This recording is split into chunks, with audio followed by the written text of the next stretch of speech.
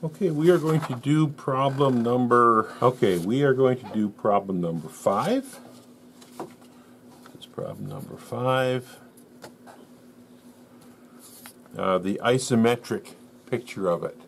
You are asked to draw 3 isometric pictorials of the 6 problems that are given to find the missing view of. So we were given the front view and the right side view. We had to create the missing view up here. And now we're going to, you could say check it. You can draw an isometric to check your work, or you can draw an isometric to help you visualize what's going on when you're creating the unknown view. Okay, so to start off, we take the isometric grid paper and we create a packing box, a box that I call it the packing box. This will just barely fit the part. So the part is 8 units tall and 8 units wide and 8 units deep and 12 units wide. So I made a packing box, this cube, cubish rectangular cube, to that size. So it is 12 wide, it is 8 deep, and it is 8 high. Make sure you get that box exactly the right size as you're drawing, your orthographic drawing. Otherwise, you will not be able to get this correct. So start off with very lightly drawn. I drew it maybe a little darker than need be, but I want you to be able to see it on the video. So you draw it very light. Some of these lines may end up becoming object lines, but not necessarily, so don't draw them too dark. We then start by drawing like you would start a jigsaw puzzle. We would start by, in a jigsaw puzzle, you start by filling in the edges, do the edges first in the corners. That's what we're going to do here, the edges being these 3 faces. So first we're going to draw what lies on the faces. So if we look at this drawing here, what lies on the top face? The top face is up here. Don't look at the top view, that shows you what's visible in the top. But the top of the part of the box is right here. So this is, what did we label that? We labeled that D. Okay, that's D up on the top. Maybe we can show it outside here. So D is 2 units from the back, and it is 6 units from the left side. 2, 3, 4, 5, 6. So that's the corner of it. And it's 2 by 2. Once you find it, draw it in dark.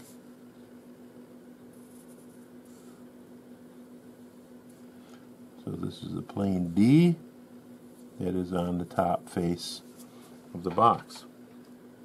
That's the only thing touching the top face.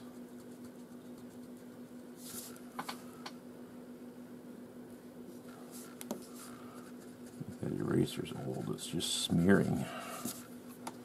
I'll get a different eraser.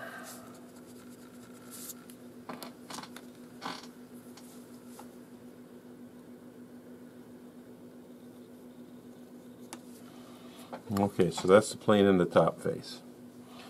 What's on the front face? Well, the front face, here's the front view, but that just shows us what's visible in the front.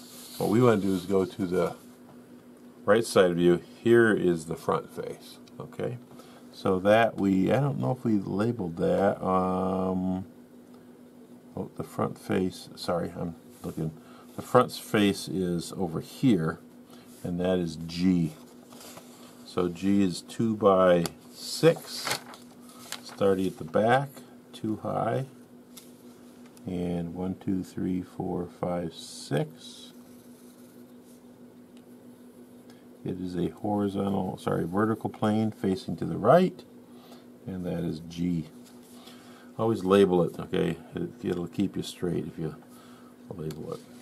And what is on the front face? The front face is this view right here, which I did not label. So what are we up to? J, this would be K. So this is K. Let's see, 3 units up, it starts 1, 2, 3 up. It's 1 unit high. And the top is, let's see, 12. So this is like 11 and 10 long. So let's see, that would be along here. Yeah, it looks like it's about 11 long, and that one's about 10 long. So let's draw that.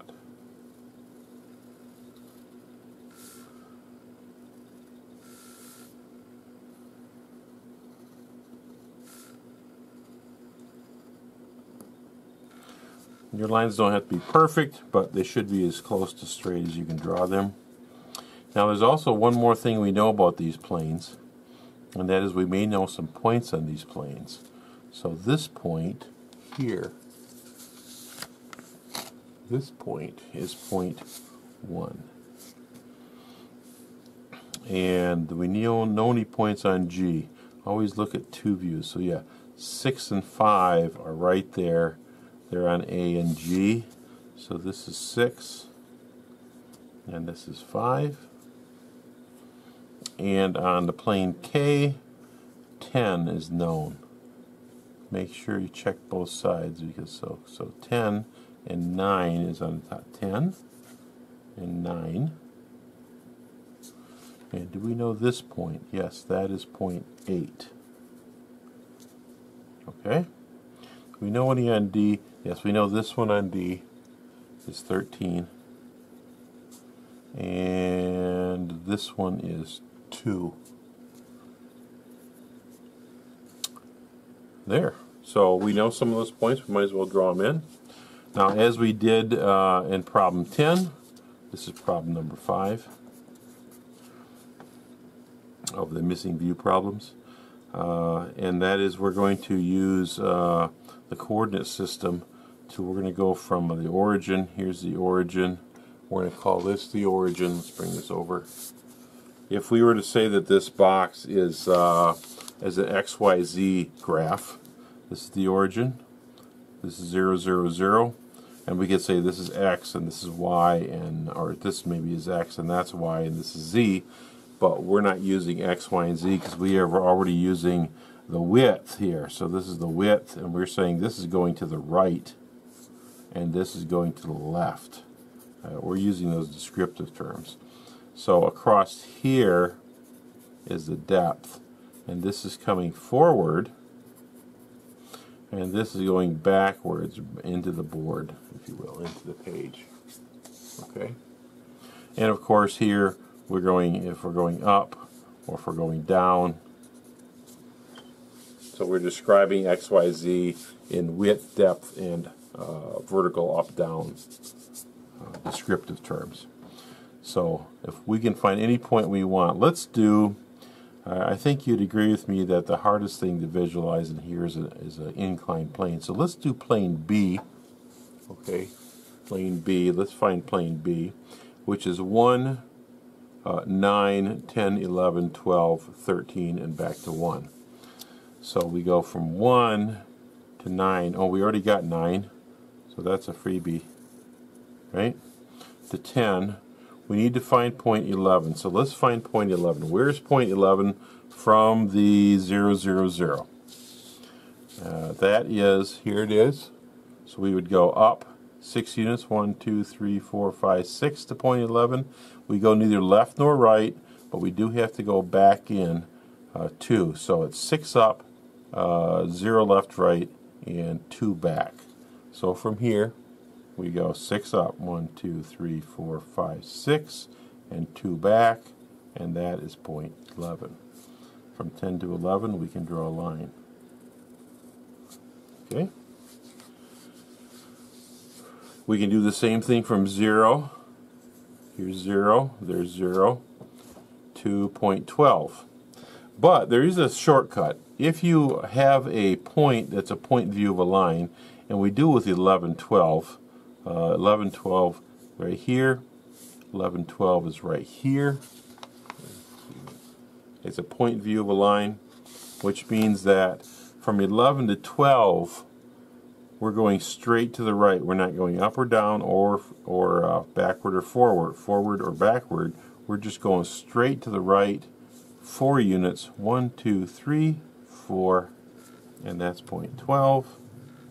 and I can then draw that line. So instead of finding 3 coordinates, I gotta straighten this line over here. Instead of going 3 coordinates, we only had we knew we were only doing, there's only one change in distance or place, and that is along the this axis. So that's to point 12, and then there's 13, so we just connect the dots. Okay, so this is B.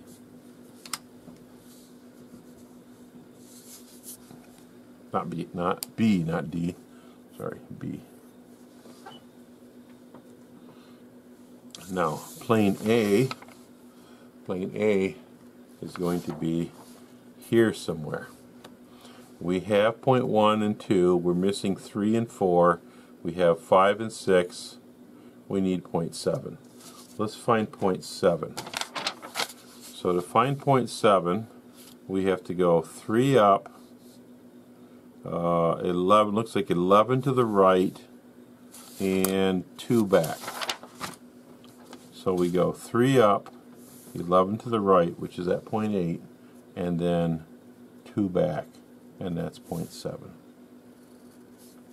And connect the dots, 7 to 8, and 8, and 7 to 6. Find point 3. From the origin to point 3 is right here, so it is up 4 units. It is to the right, looks like about, well, it's right behind 9. Okay. 3 is right behind 9. So, okay, 3 and 9 are a point view. So there's 9. We can just go from 9 to 3. From 9 to 3, straight back 1, 2, 3, 4, 5, 6. That's the easiest way. 1, 2, 3, 4, 5, 6. There's point 3. 1, 2, 3, 4, 5, 6. Yep, so there's point 3. And point 4 is a point view of 3.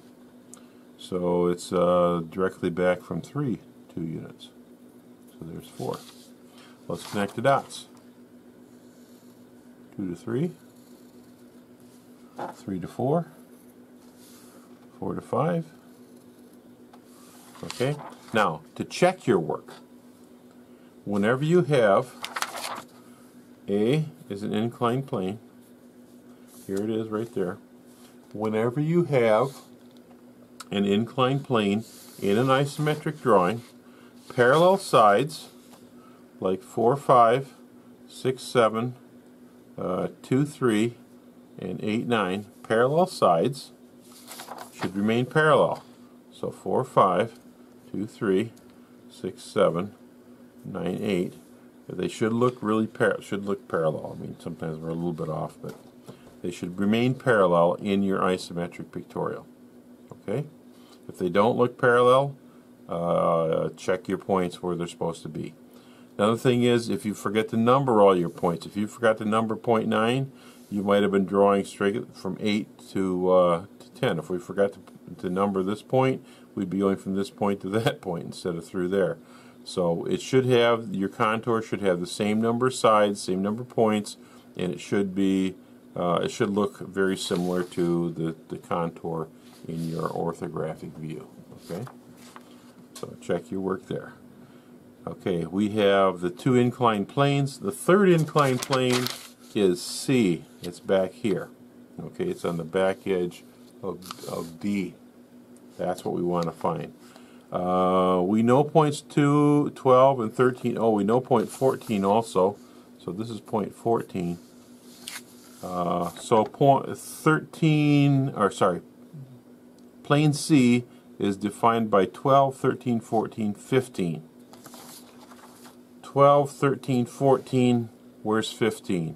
Well, I can tell you, if you have 3 points that lie on a line, that plane is an edge view. But we can find point 15. Point 15 is directly behind point 12, 4 units behind. So here's 12, directly back is in this direction along this projection, or this isometric line. 1, 2, 3, 4. 15 is actually behind point 13. So we're actually looking down the plane C from point 15 to 13 or 13 to 15. We're actually looking down the plane across those 2 points, and that's why that plane, we're actually looking down, exactly down the plane, down the edge of it. Other planes that we can draw in now, normal planes. E is a square. A square plane is going to look like, so our horizontal plane is going to look like a parallelogram. So there's E, 4 by 4. Plane H here. This is plane H. So from this point right here, on the bottom right side of H is this point, and we simply go 12 units. 1, 2, 3, 4, 5, 6, 7, 8, 9, 10, 11, 12, and then the back side is a vertical plane.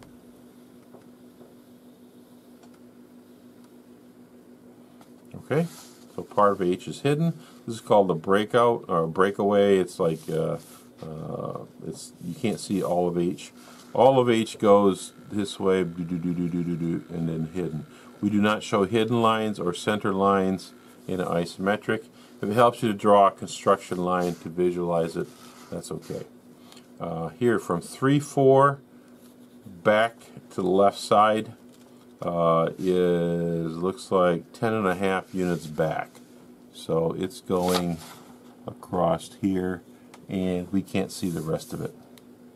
So we can only see part of F. There we go. So that's done. We've got all the planes that we can see. This one being K. Okay. No hidden lines, no center lines in isometric pictorial.